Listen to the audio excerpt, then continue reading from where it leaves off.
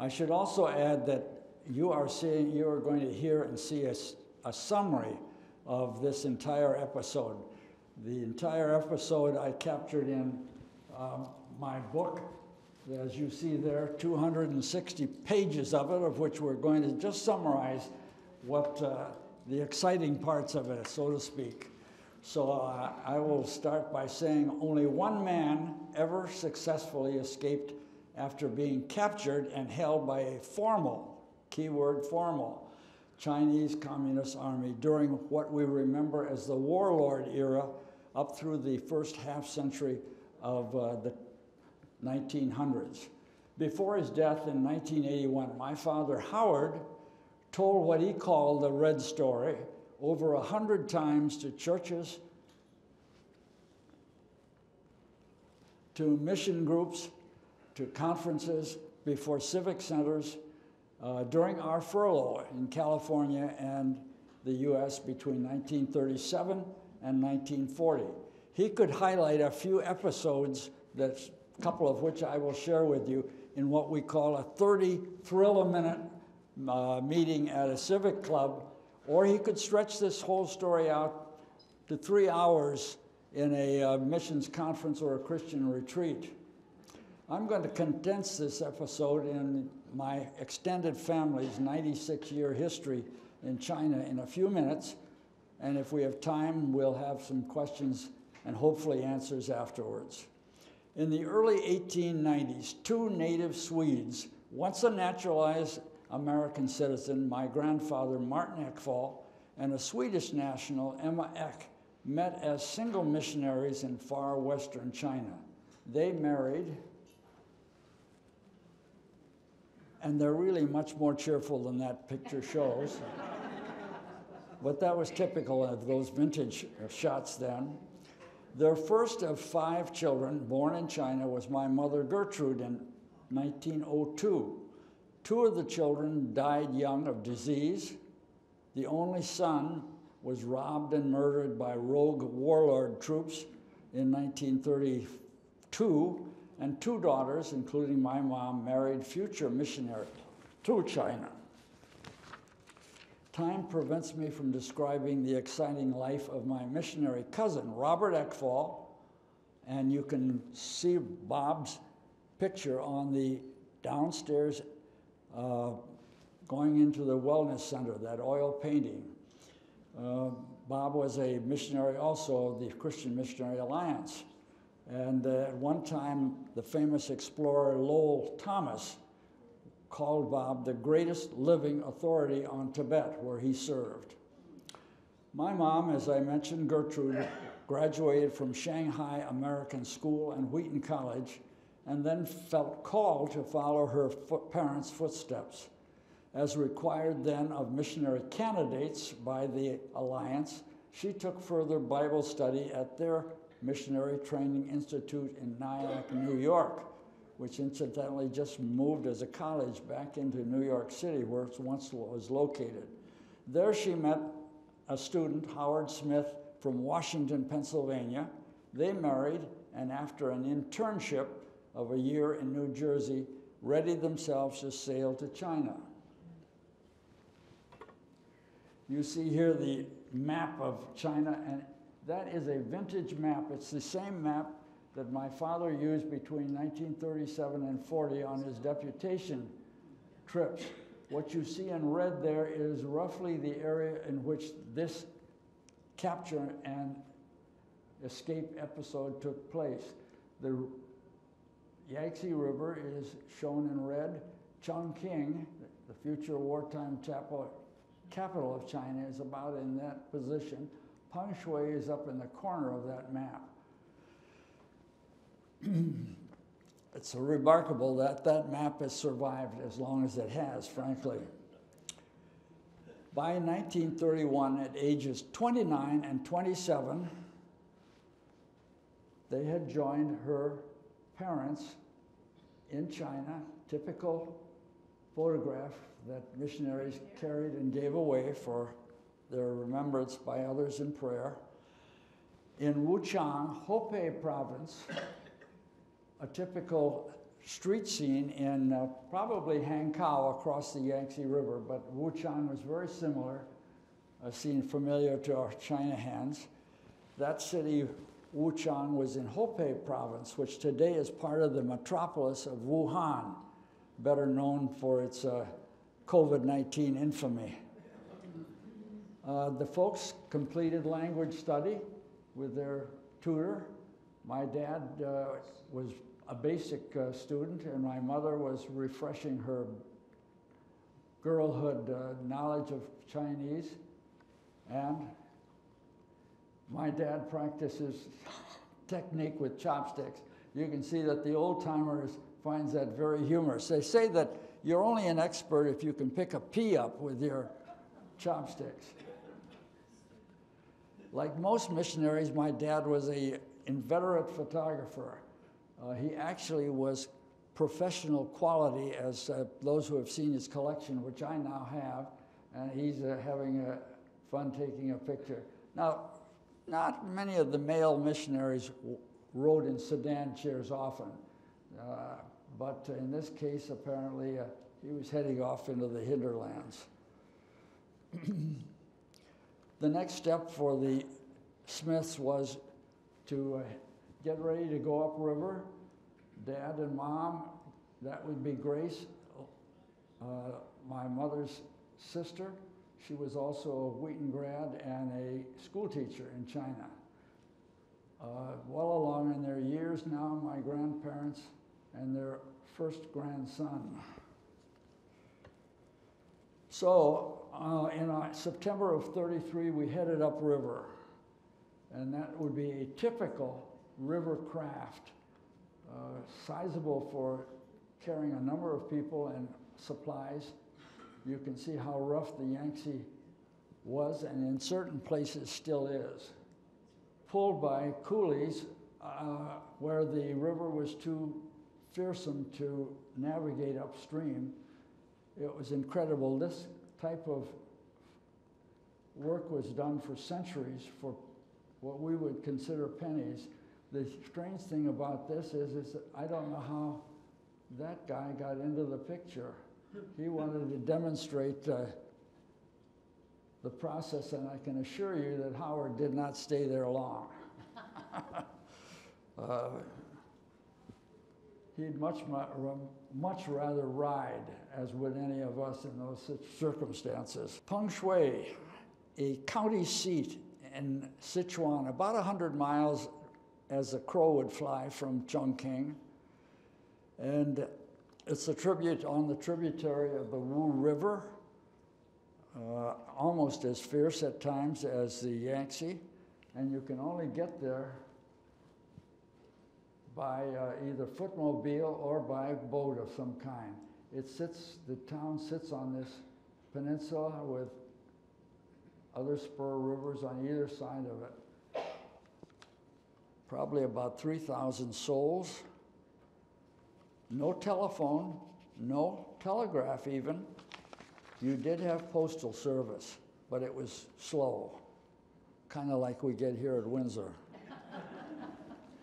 Remember now, this was a turbulent period in modern Chinese history. Chiang Kai-shek was attempting to consolidate the power of the nationalists, either subduing or partnering with the rival provincial warlords all over the country, and at the same time, fighting the widely separated communist armies and bands of different sizes all over the rural area.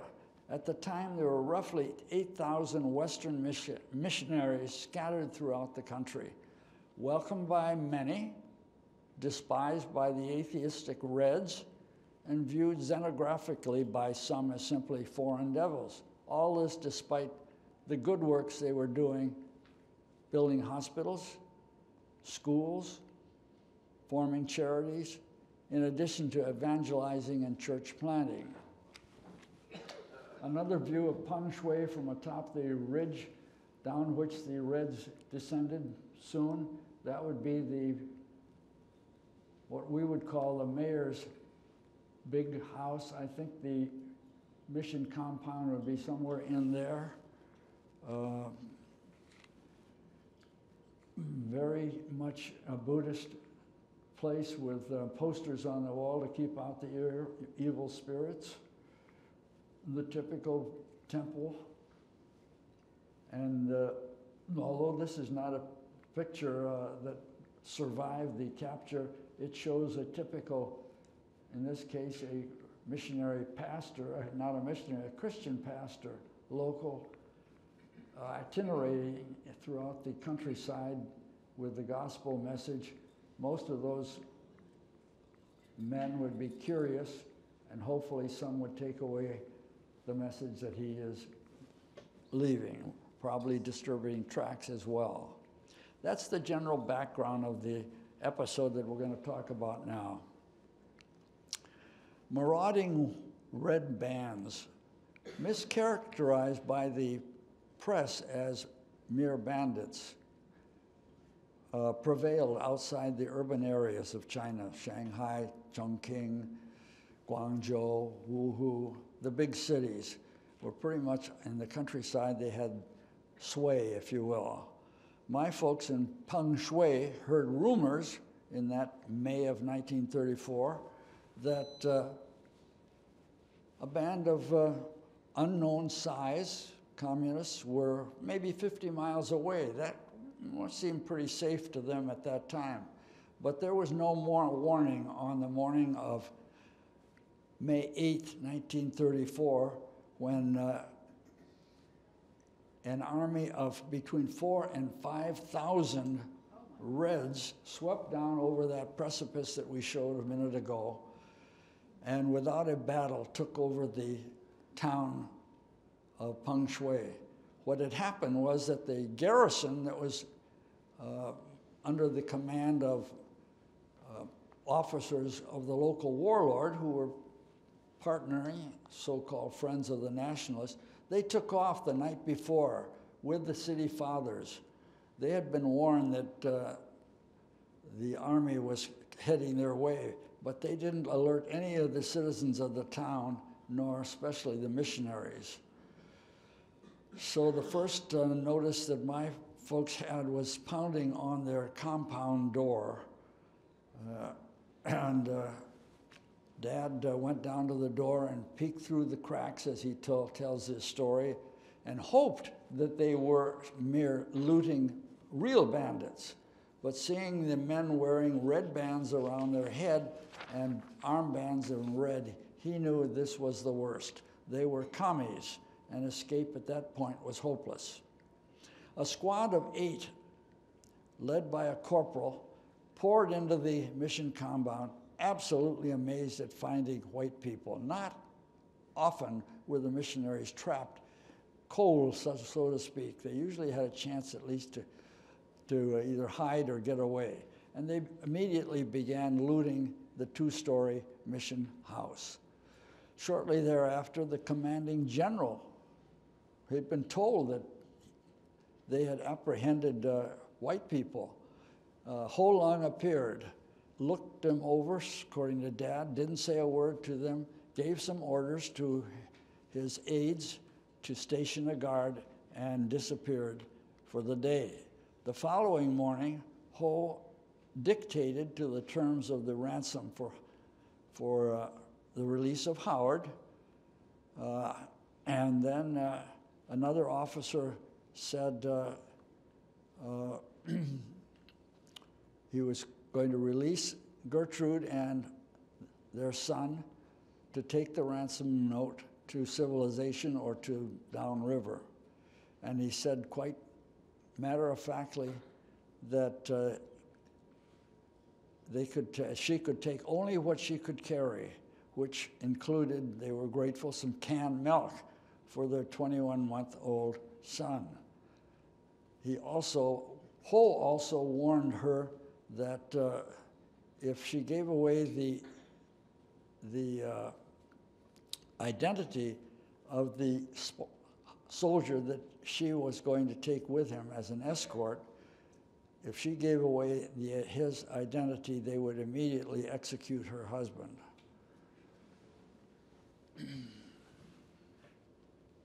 I should preface or interrupt here to point out that I was born on the top of Lushan Mountain, which was a very scenic spot in China.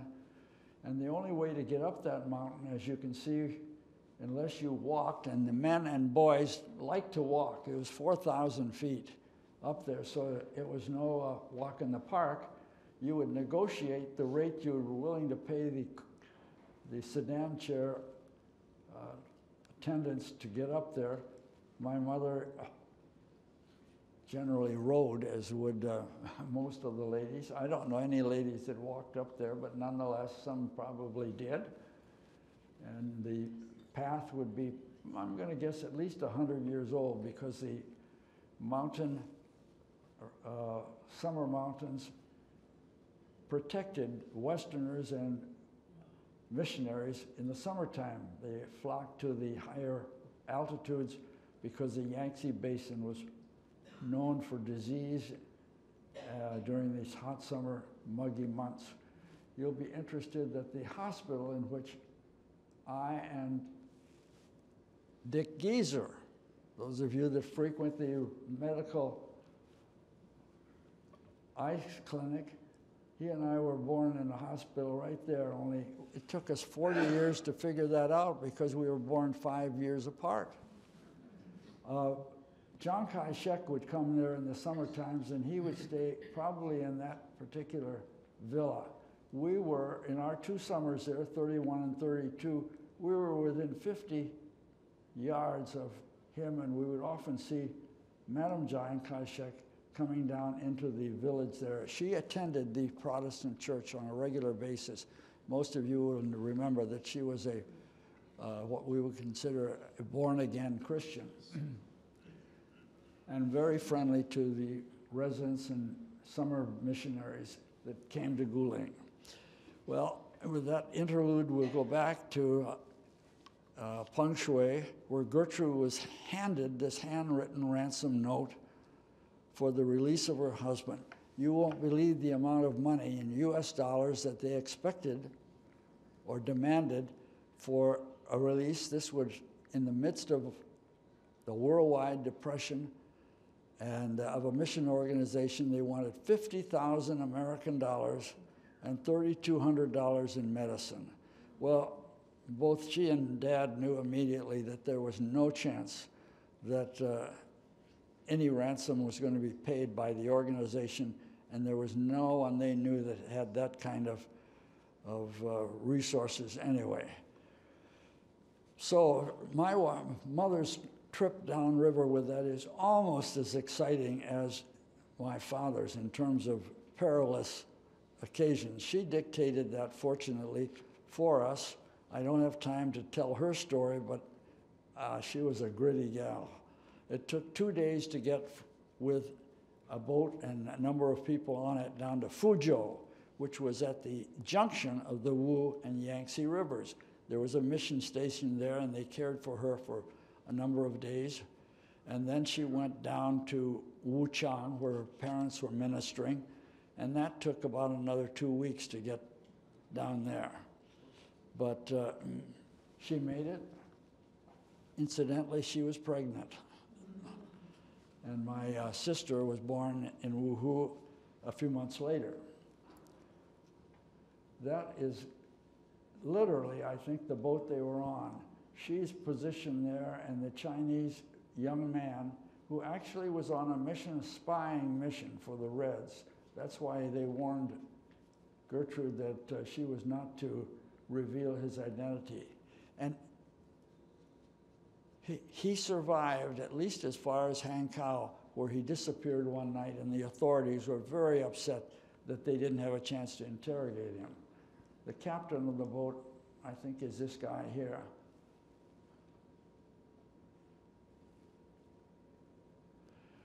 On the way to Fuzhou, that is a typical China village alongside the river. It's quite impressive, wasn't it? I'm sure that's why my dad took that picture on the way up, but she passed it on the way down.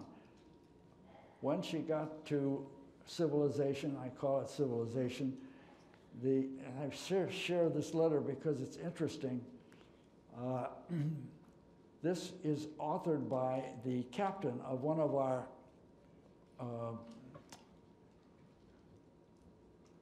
gunboats, the gunboats.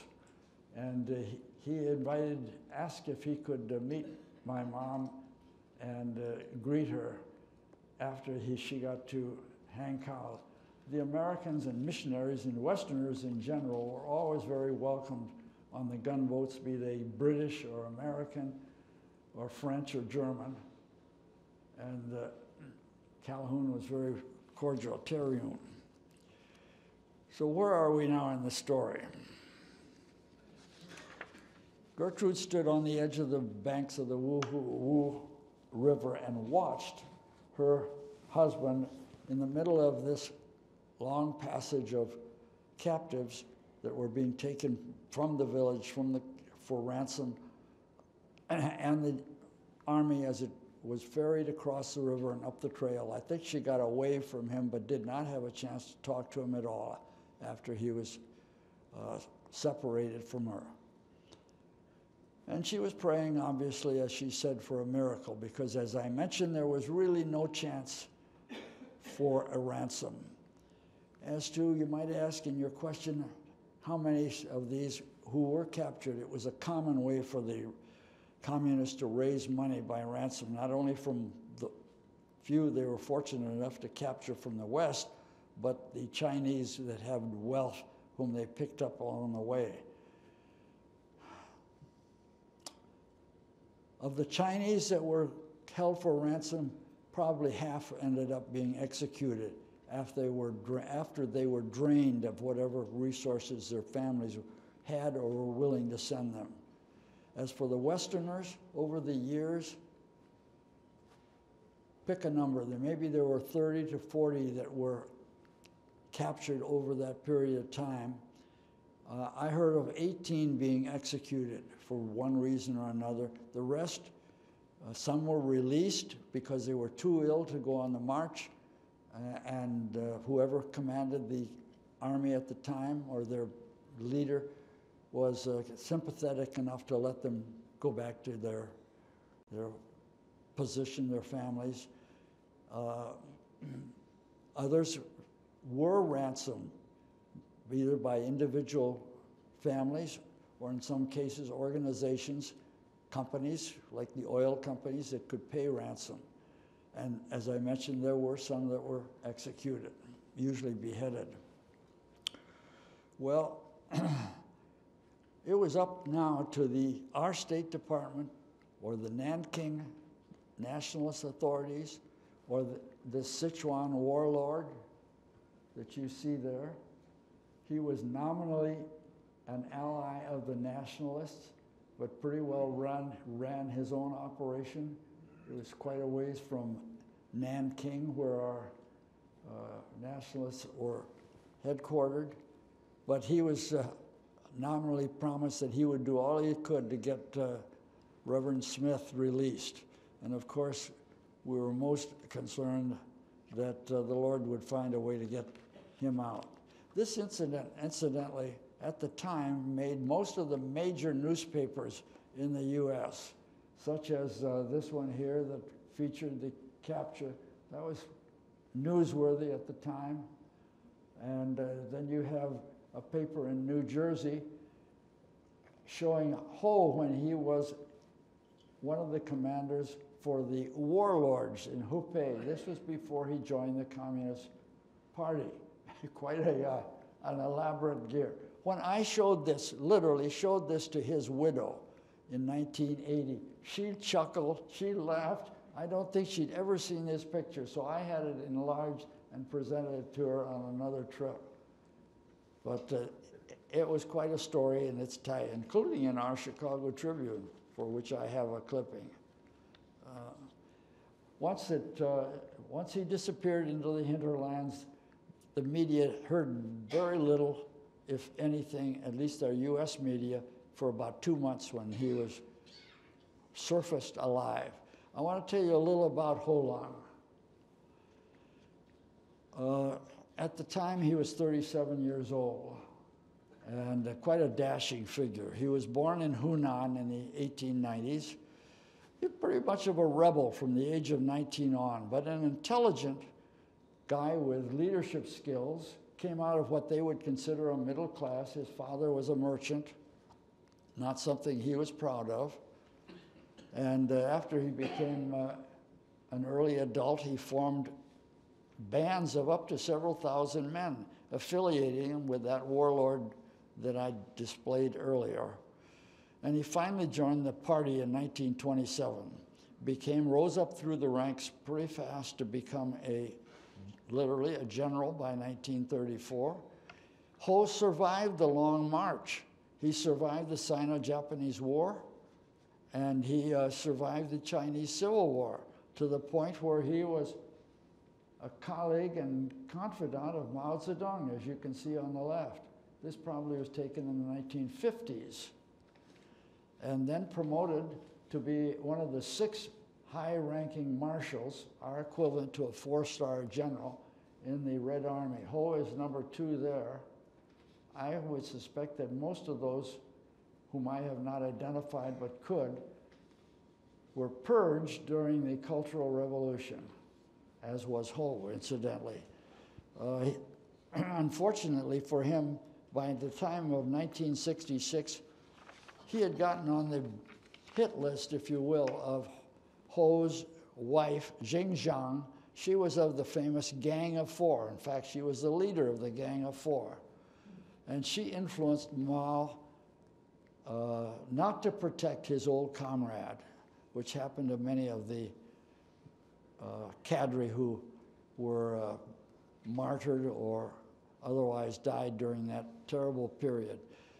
He had diabetes, Ho did, and when he was put under hospital arrest, the Red Guards, the young Red Guards, took away his insulin, and he slowly died away.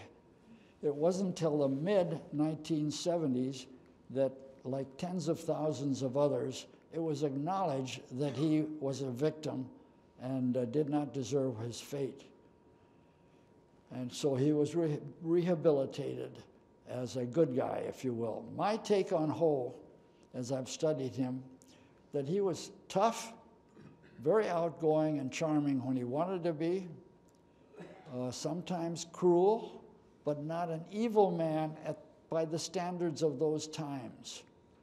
He's credited in China for being the father of their Olympic movement. A postscript. In 1980, when I was head of a U.S. telecom delegation, invited by the People's Republic to put on workshops in China. I had 40 technical people with me. Somehow the Beijing media, whom I still to this day don't know who outed me, as they say, that I had ties with the Ho family, albeit not knowing it at the time. They had me interview Madame Xu Ming, the widow of Ho. That's a picture of Ho with Xu when they were still probably out in Hunan during the 1940s. This is a map of China showing, parts of China showing the area where we were occupied. Pengshui, you'll hear about this town. That's where we ran, not we, my dad ran into a group of bad guys. And generally the terrain in which we operated. That's the incident I was just talking about, where I interviewed, we dialogued literally rather than interviewed, with an interpreter there to translate for us. And you can see that she's pretty animated. Basically a nice lady, animated, as we talked about it. The irony of all this is that the media played up that entire capture, ransom, escape incident as a walk in the park. We were good friends, don't be worried, nothing was going to happen to this guy. And being a guest of the government, I had to accept this politically correct version of it. But you don't believe that. It was pretty serious stuff at the time. 2 years after this incident, I was back in China with another delegation, same thing, putting on workshops on telecommunications. And while our group was being toured at the Great Wall, where I had already been, I was invited to her villa, which was a very nice, by Chinese standards, walled estate on the outskirts of Beijing. And we had our formal picture taken with 3 of her 4 children. Her son was a colonel in the Air Force, and boy, if you look at these 2 pictures, you can see that he was a spitting image at about age 37 of his father. 2 years after that, I ended up back in China again doing the same thing. And that lady came out to the Holiday Inn where we were being housed at the time, and she brought with her a biography that had been written by one of Ho's officers, and they had taken the time to translate it into English, filled it with pictures, and she wanted me, actually her mother, wanted me to bring that back to the US and plead with publishers to print it. If it had been a true biography of Ho, it would have been fascinating, but it was, as you might expect, sanitized. And there's no way that a publisher would touch it. I still have it. It's quite an artifact. Well, we're going to go back to the captivity. During the 52 days he marched with this army, Howard figured he hiked 800 to 1,000 miles, zigzagging over rugged terrain in thinly populated Sichuan and Guizhou. Again, a rough idea of where they were at. Someone did this for me. That's Pengshui, and they roamed this territory and more. This would have been a mission station where an alliance had an outpost manned by a missionary, and he always kind of in his mind wanted to find out where he was in relationship to Lungtan and hope that he could escape and get to that. This is the outpost which he finally got to, as I'll mention later in the issue. You can see its relationship to Pengshui, not that far away, but all by boat to get there. Daily marches averaged about 20 miles. And he says the longest march that he could remember in a single day was 40 miles. He was 30 years old, 6 foot 2 inches tall, and 185 very fit pounds. Ho's contingent had no pitched battles, since there was no government troops in the area to fight. They were there to propagandize the locals. They recruited and they trained new troops. And that's the kind of terrain that we dealt with at the time. Those mountains were huge. I'm not saying that they were climbed by the armies or even by Howard to that length, but they did a lot of up and downs and invested these villages from time to time to rest up. He says that he looked for ways to escape every single day he was out there. But the captives were kept in the middle, as you would expect, of the march, under tight guard at nights in the bivouacs that they had. He did witness executions. Some of them were ransomed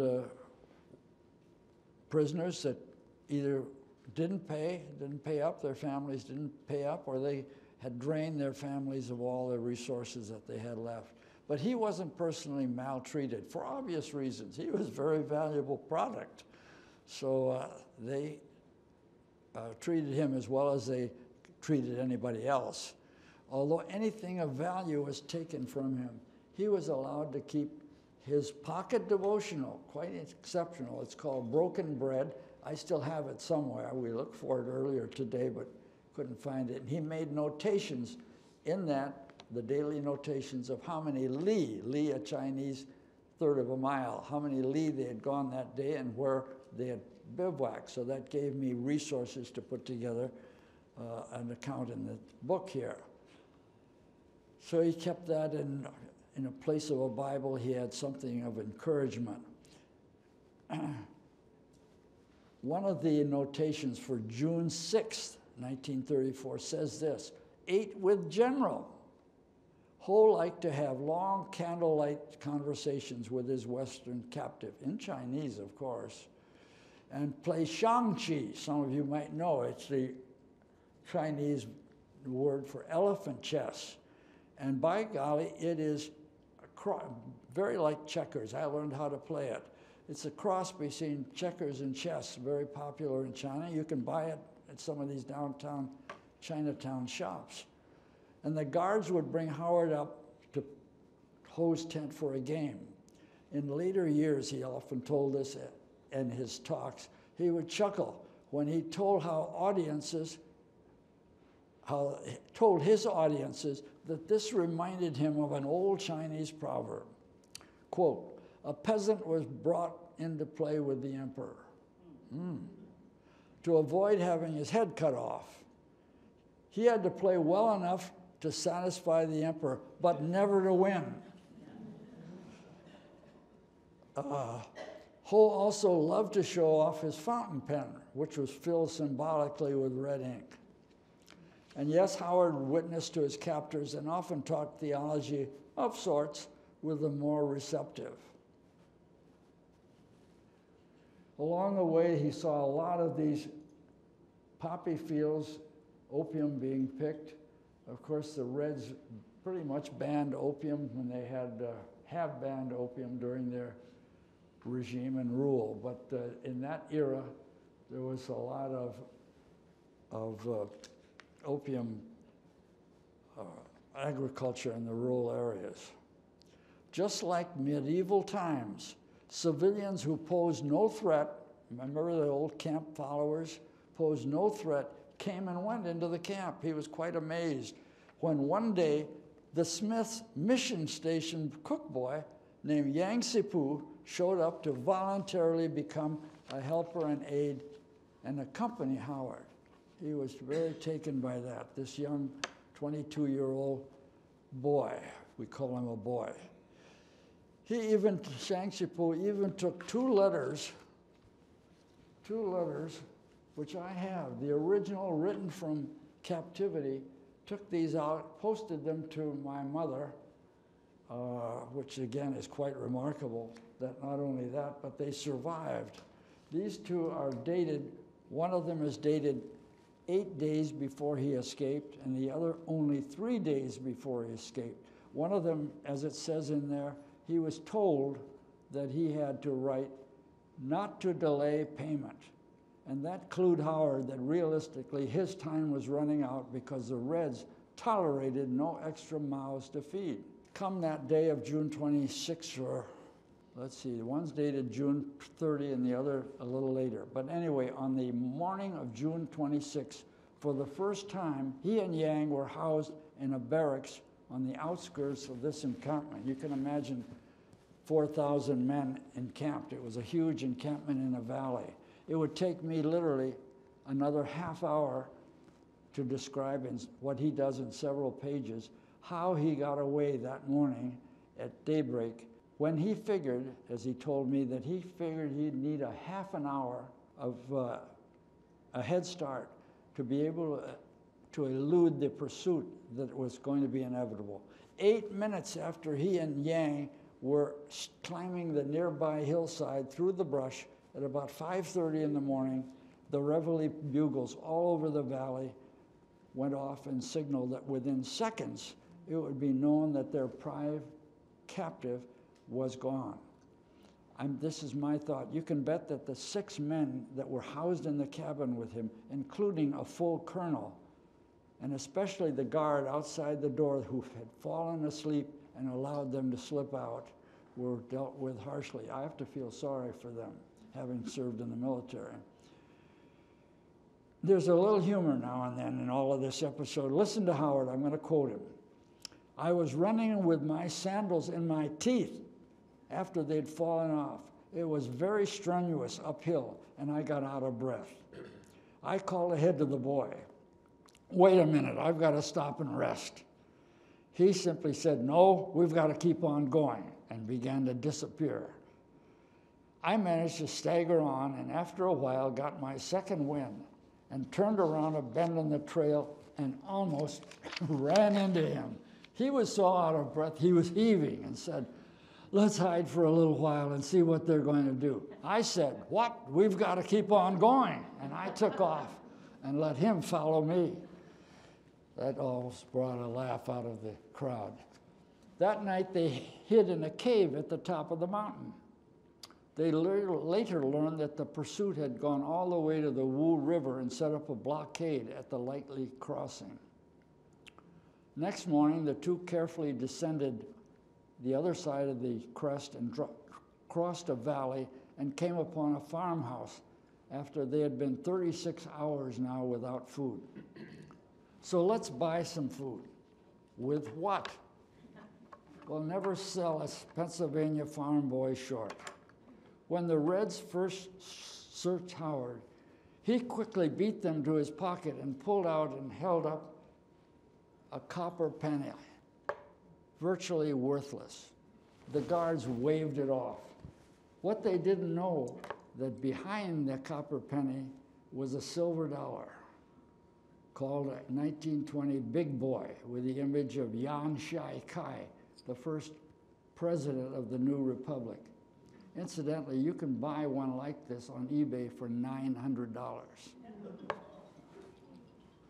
What did it buy? What do you think? How about 9 raw eggs? It was a seller's market. P.S. Everything he ate for the rest of his life had to be well done. He'd turn green at anything runny, and I was a witness to that. Well, day 3, they had avoided that blockade on the Wu and crossed the river. The towel Howard had been wearing as a turban now held precious raw peas they had picked up somewhere, and they were hoarding for food. Howard got a touch of sunstroke and fever in the blazing July heat. He urged Wang to go on ahead without him because he was struggling. The boy refused to leave. Nightfall, and they approached a village. Without a word, they opened the door of a house on the outskirts and asked the old farmer and his small family for some food. Nope, but they could sleep for the night on boards that formed a crude sawhorse bed. This was very wild country. About 3 a.m., Howard's fever had broken, and he woke to the smell of dust. Men outside were pounding on the wooden wall. Saw, saw, kill, kill, working themselves into a frenzy. I knew, says Howard, these weren't communists. These were members of a secret society with rights known as spirit or God soldiers. They hated all military, all foreigners, and strangers. They feel impervious to bullets. I believe, he said, they're demon-possessed, and we had been spotted. Some were splintering the locked wooden door with big knives. Others were hammering again outside on the wall. It was pitch black inside the house, and Howard pulled himself up onto the beams across the upper level of the house where the farmer stored his grain. He began to step from rafter to rafter towards the back of the house. The front door broke, and yelling men poured in. The farmer's family screamed as they were driven outside. A shot ran out as a bullet went up through the roof. Howard could see out the back window a burly guard swinging his sword back and forth, supposedly guarding the back way, yelling like all the rest. A moment later, you could tell this guy was missing the action. He didn't want to be left out. So he left his post and ran around the corner of the house and disappeared. I knew, says Howard, such a chance was all I could hope for, and got ready to jump out the window, right in front of another man who yelled, "Saw, kill," right in my ear. I jumped out and yelled, "Saw," right back at him. and ran around the house before he could move. There were fields of corn, cheek high, into which I dropped to my feet. Oh, wrong slide. You can kill that. No.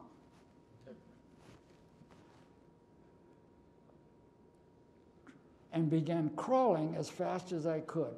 I almost stopped when I heard the voice of the boy crying, "Musha, don't kill." For some reason, they didn't connect him with me, and he actually survived unhurt, as we were to meet sometime later. But I lost my sandals, and my bare feet began to be cut badly as I stumbled away on the rocks. I should mention that Howard was apprehended on the days on the run by 5 different hostile groups. The remarkable fact was that with his black hair, brown eyes, ragged clothes, and general dishevelment, they thought he was a strange-looking Chinese. Nor was he ever identified as escaping from the Red Army. And providentially, he also never encountered the same group twice. Going on, the next evening after a grueling day, and I'm going to condense the following incident in his own words. It was a cold rain, and I was desperately needing shelter. But I made a mistake. Instead of checking out the house, I knocked and saw a husky man coming to open it and realized he was probably one of those spirit soldiers. I got frightened and ran off in the darkness. He called, "Who's there?" And I answered, "Never mind, I've lost my way." But he didn't let it go. He opened the door and let out a yell towards other houses with lights showing, candle lights. "There's a stranger in the countryside and he's coming down your way." That was a heck of a note. I wasn't anticipating anything like that. So I crawled under a evergreen, soaked to the skin and shivering. After a cursory search, the men dispersed and things quieted down. I came out from under the tree and fell about 10 feet over a bank down into the mud. But I had to get out of the weather. I went back towards the house and found a small loft where the farmer stored grain, like a carport, where I could climb up into the storage bin, figuring they'd never dreamed that I would do such a bold thing. Now, drying out, I congratulated myself. And then a dumb dog in the house began to bark. First, nothing happened. It kept on barking. The man talked to it, and then threw open the door, and the dog came right to where I'd shinnied up and wouldn't go away, looking up at me. The man had a crude ladder and began climbing up. So I got to my feet and tried to walk on the rafters as I had done the night before, except there was a lamp in the house and I was in plain sight. People in the house began screaming, and guys from down the valley arrived with torches, and they cornered me. The farmer on the ladder had a cane and began beating my feet. "Don't hit me, I'll come down." And I did. They took me into the house, 5 men wearing nothing but loincloths, and they did look impressive, sitting on the floor of the house in a circle with me in the middle. Now I was in big trouble. And hoping to set them up for something, I began groveling. They called me a robber, a bad robber, very suspicious of anyone traveling at night. I pretended to be weaker than I was and used a common Chinese proverb. "What kind of men are you? Here I am, an innocent traveler journeying through this country, starved and hungry, and you treat me like this? You have the bodies of men, but you don't have the hearts of men." I laid it on as thick as I could. They had no idea who I was and began talking among themselves, just as if I weren't there and couldn't understand them. You know how some people are with a foreigner? They had heard me talk in Chinese, but it didn't register with them. They thought I was a Ningpo Chinese, even though they didn't know what that was. A person from a city on the seacoast of China 1,000 miles away. They decided either to kill me as a bad guy or wait to get a reading from one of their leaders and then kill me.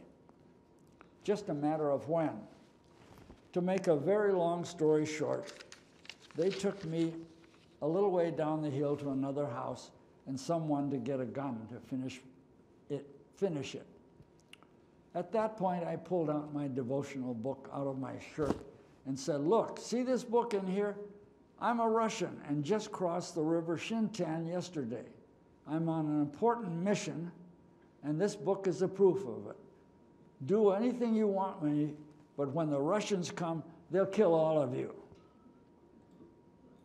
They half believed it, and half was enough to instill doubt, since they'd seen Russians with the Reds who had mounted big propaganda campaigns that they were here to help them. Kind of like the IRS, huh? They looked at me quite a while, so I told them I was a Russian spy in advance of the army. Well, they decided this was too much for them to handle. They'd get a higher-up clan leader in the morning, and behold, they fed me a bowl of rice and a few vegetables for the first real food in 48 hours. I went to sleep on a mattress that must have had 20 bed bugs per square inch. Amazingly, the next morning, nobody came. And after a while, I simply tore a page out of the book and wrote in English, "This man has assisted me," and handed it to the man of the house. I had to go and walked out. He just stood at the door watching.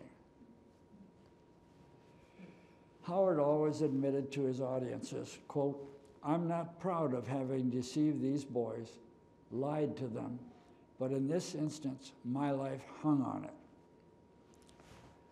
Day 4, exhausted, desperately thirsty, Howard came to a water hole beside the trail where a lad's water buffalo was drinking. I'm interrupting because this is an actual band of Chinese, and that picture came out of Life magazine in 1936. A missionary who found this picture in a house in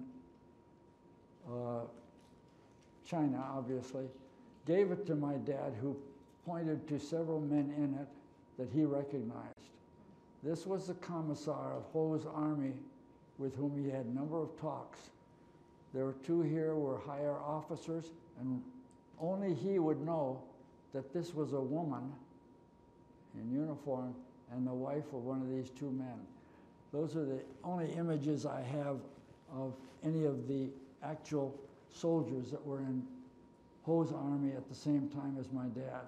A remarkable picture.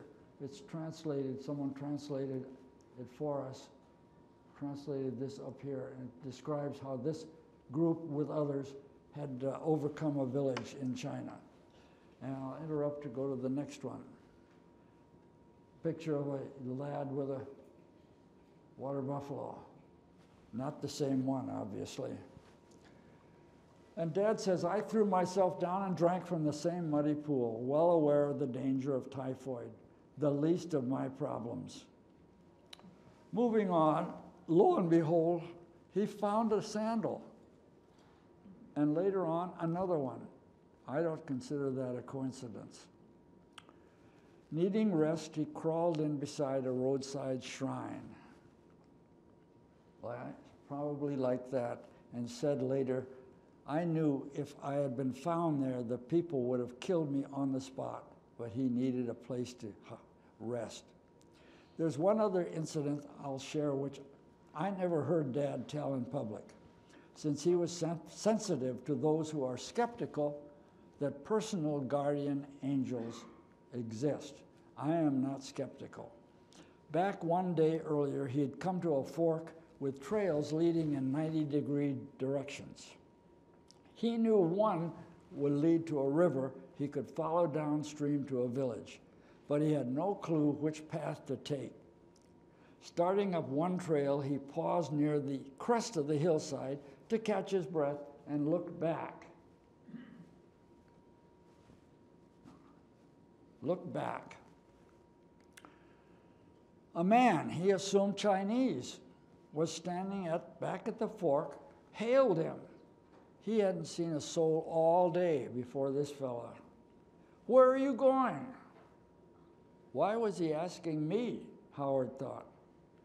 Finally, he said, "Chitan," which he knew was friendly territory. The man stood in silence. "You'll never get to Chitan that way." Was he trying to trap me? If he was telling the truth, I would never have the strength to retrace the direction I was on. "Chitan is that way," pointing to the other trail.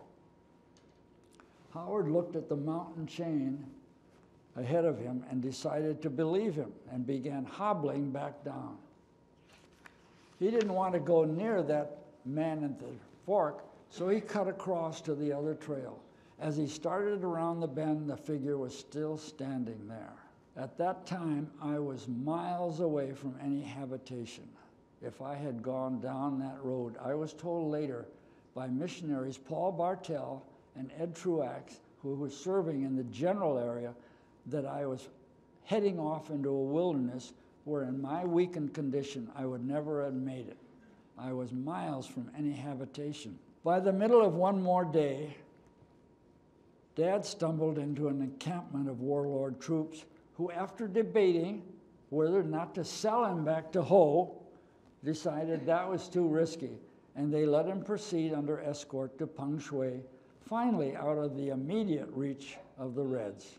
About a year later, on the famous Long March, Ho Lung heard that a nearby sister Red Army, commanded by his brother-in-law incidentally, had its own Westerner captive.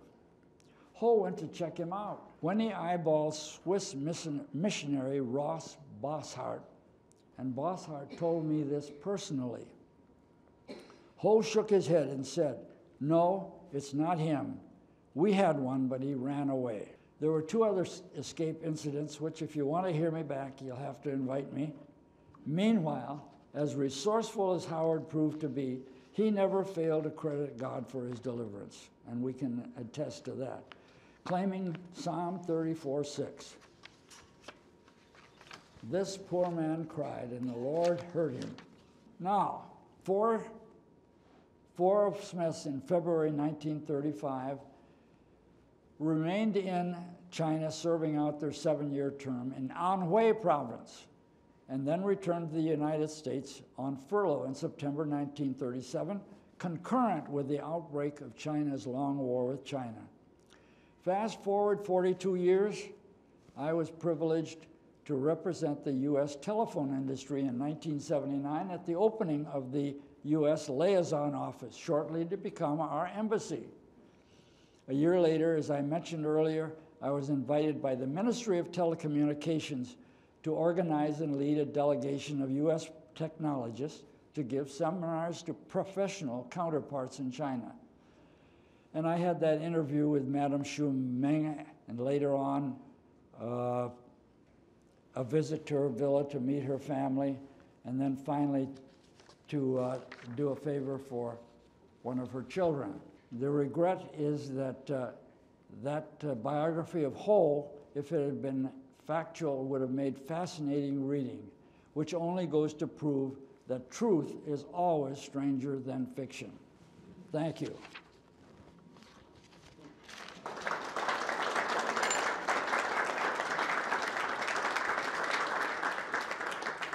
What am I bid? Adrian says we can take some questions, we'll try. And maybe I've answered most of your immediate ones. When was your first trip back to China? First trip back was in 1979. It would have been February, one of the first groups that was welcomed back to China after the Cultural Revolution.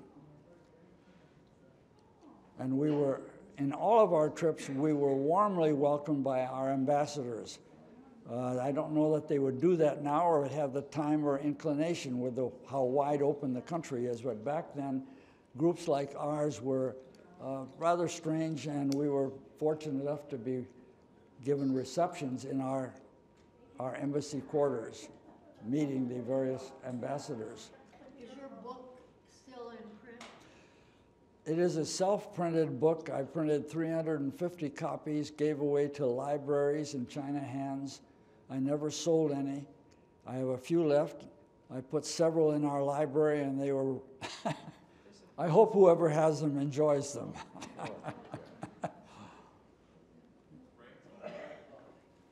Hello. Hi.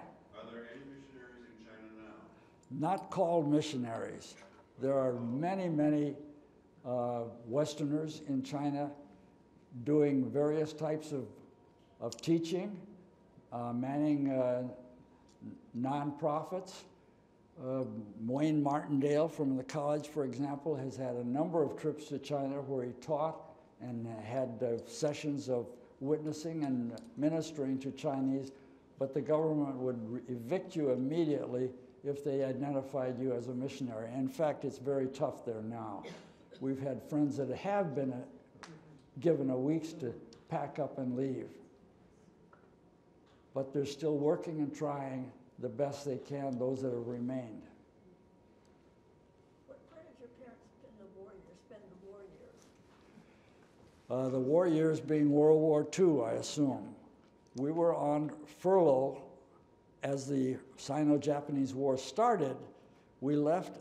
We did 3 years of basic deputation. Usually they're only a year, but because my dad's experience was so interesting at a time when, you know, those kinds of stories were fascinating, especially to Christians.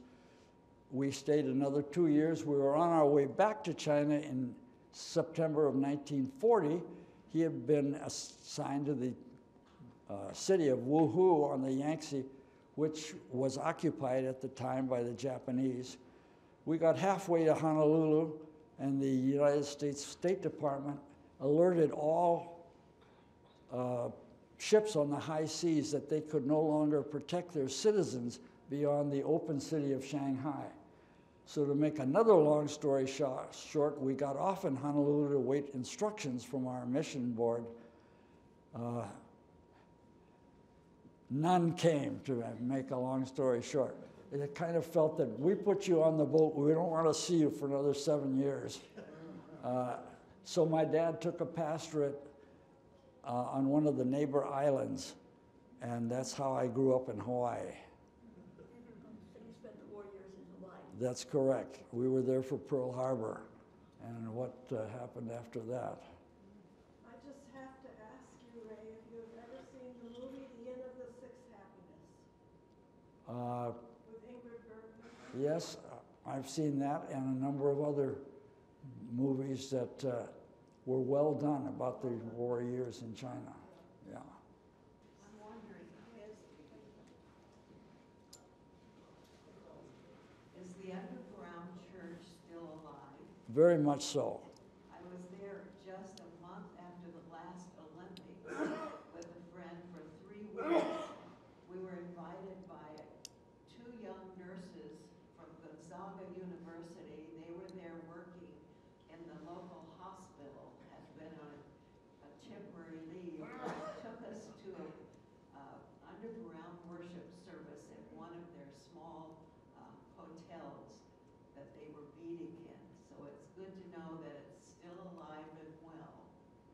Well would be we're going to have a great decisions session in June that I'm presumably going to moderate for it, and it will deal with China under our current premier there.